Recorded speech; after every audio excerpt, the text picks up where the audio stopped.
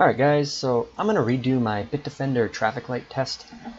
Reason being is I received a comment on YouTube regarding the way I tested Bitdefender, and I kind of have to agree with it. It was basically criticizing the fact that I ran the executables after I entered the URL into the browser.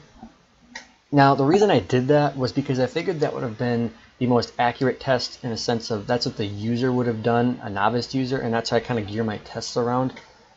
And so I figured that's what they would have done. The second reason is kind of entertainment purposes. I thought that the machine would have gotten more infected and you would have gotten to see something, maybe possibly ransomware or in a fake AV, something popping up on the screen. That would have made the video more interesting.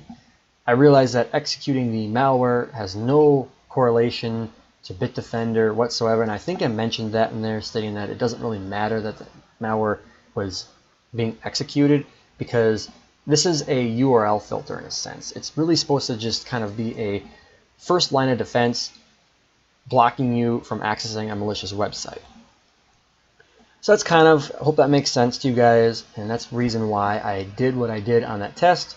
But I kind of want to have a fair test for everything and do the same tests for, let's say, McAfee Site Advisor or Web of Trust when I redo those. So we're going to end up redoing the Bitdefender test today. So now that that's out of the way, we can actually get into the test. So looking at the website here and looking at what the program does, it has an advanced malware filter, as well as protects you against phishing attacks, trackers, and links such as in Facebook or Twitter. So what we're going to do first is I'm going to show you here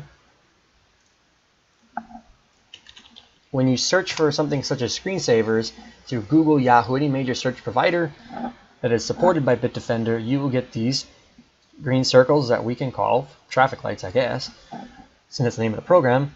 Otherwise yellow or red depending on the rating of the website. Clicking on these circles will bring you to a detailed analysis of the specific page. If it will load, states I'm connected, but it's not loading. Why is it not loading? This is not part of the test. Should be loading. There we go. Okay, so then it gives you basically a detailed analysis of the specific page and what the content of it, if it's malicious or safe. So that's pretty good. Now, if you've watched my Web of Trust video, you would have seen that a lot of these websites, when you search for screensavers, are in the red category or categorized as use extreme caution by the user.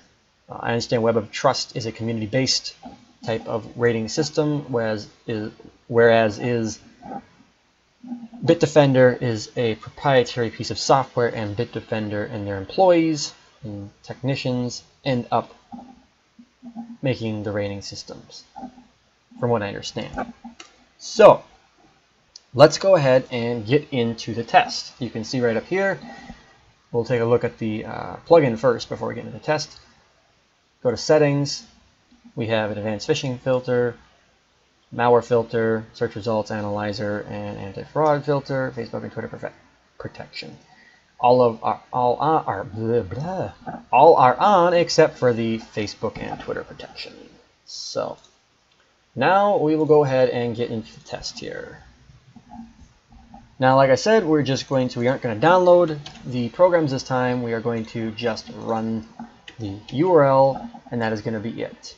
And also, I'm going to expand my search or my test to 15 URLs versus 10 URLs because I figure that'd be a more accurate test and give us a more accurate result. So this is going to be link number 1, maybe. Okay, link number 1. Okay, so it could not find that one. Let's go to link number 1 again here. That one is also dead. That's going to be dead too because it's the same URL. We might just end up going to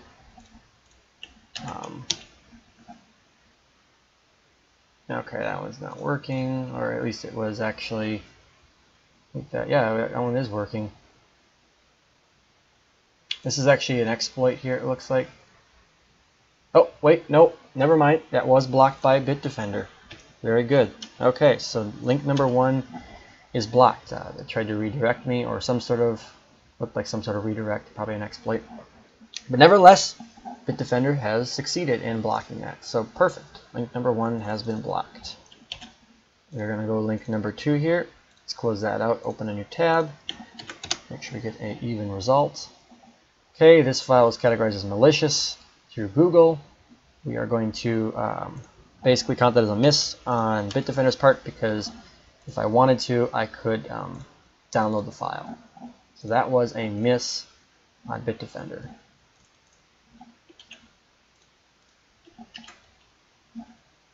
Okay, that one is also missed. Number 4, we will do one more here. Oh, hello. We'll do one more through malware domain list, and then move on to, okay, so that one's also missed. We're going to move on to Malcode now. Try and get a very wide range of results, or I should say sources, not results. Okay. Okay, so that one was downloaded. Because the executable is right there, standing by to be ran, that is going to be a miss. Okay. Yeah, we'll do this one right here.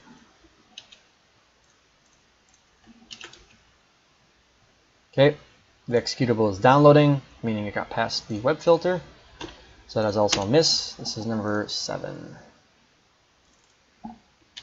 We're going to be up to number 7 here. Okay, number 7 is being downloaded. That was a miss.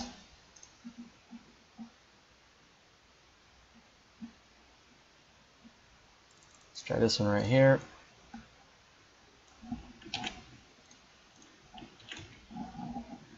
Okay, so that one was also a miss. We're going to go ahead and move on to Malware Blacklist now.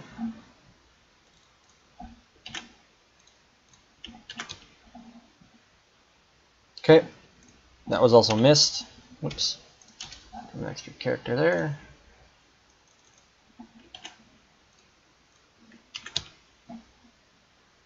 All right, that one was missed.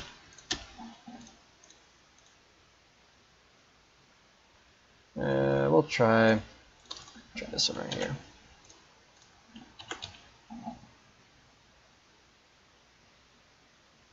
Okay, so Bitdefender blocked that one. So number 11 was blocked.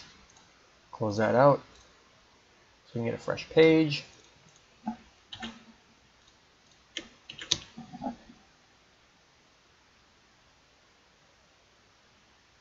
Okay, so that one was blocked, number 12.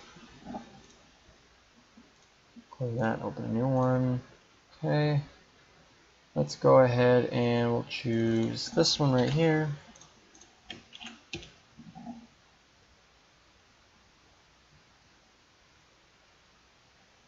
And give it a little while. Okay, I'm going to count that as a miss. Close that out, open a new tab.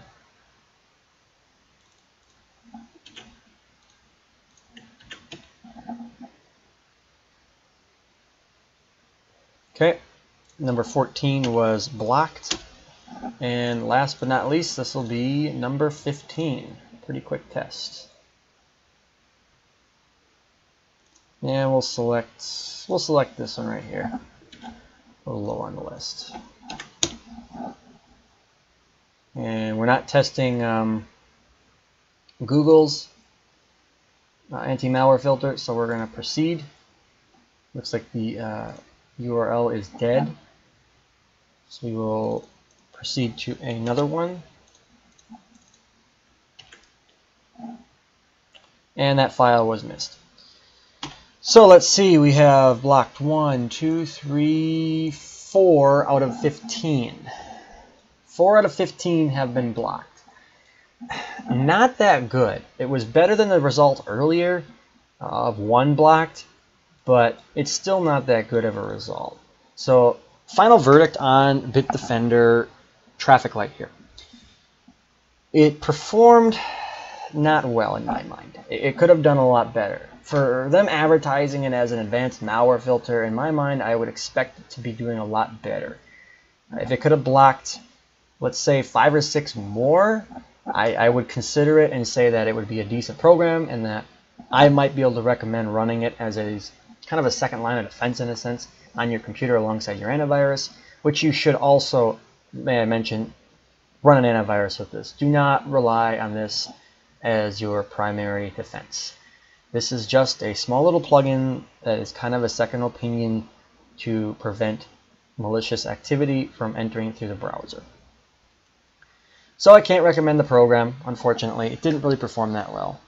So hope you guys like this version a lot better. I apologize for the previous way I carried out the test. I hope this style of testing works out better for you guys. Once again, leave me a comment. Let me know what you think. If you want me to redo the video again, I'll consider it, I guess. Let me know what you want for testing, or a certain way you want me to test it. Otherwise, I will talk to you guys later, and most likely sometime soon be doing Site Advisor and Web of Trust and any other browser plugins that you may want me to test. So, talk to you guys later.